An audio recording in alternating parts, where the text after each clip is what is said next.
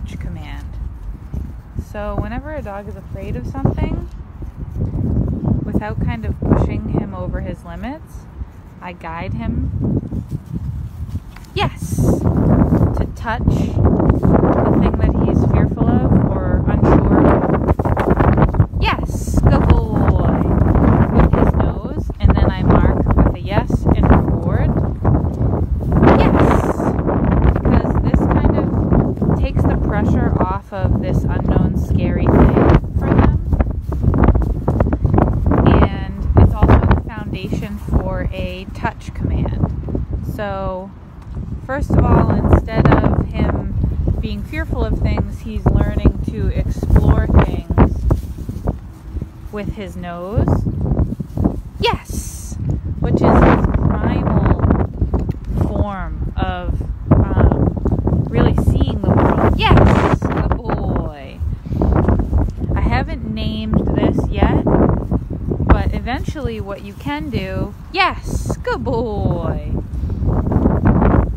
I like to call it a touch command. So after he really starts to get it, yes, good boy, which he really seems to be. And you can see his tail wagging. He's not as afraid of it anymore either.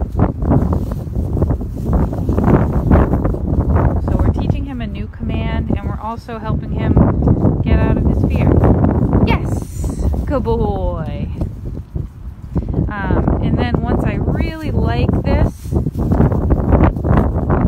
yes, I'll start pointing to things and I'll say, touch, yes.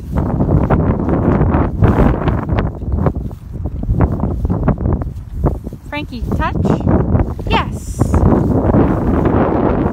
Don't forget to separate the word from showing him what it means. Frankie, touch.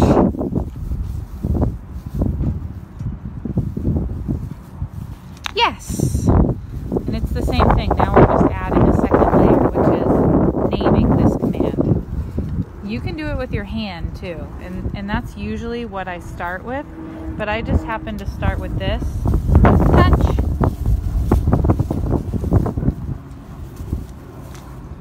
Yes. Because he jumped at it. So that's really nice. Good boy, buddy. Touch. Yes. You guys can practice this whenever you want with his food, with his treats, and then it can mean touch. Good boy. Yes. Yes. Good boy, Frankie. You know, you can go up to different things. You can use your hand. Touch. Yes.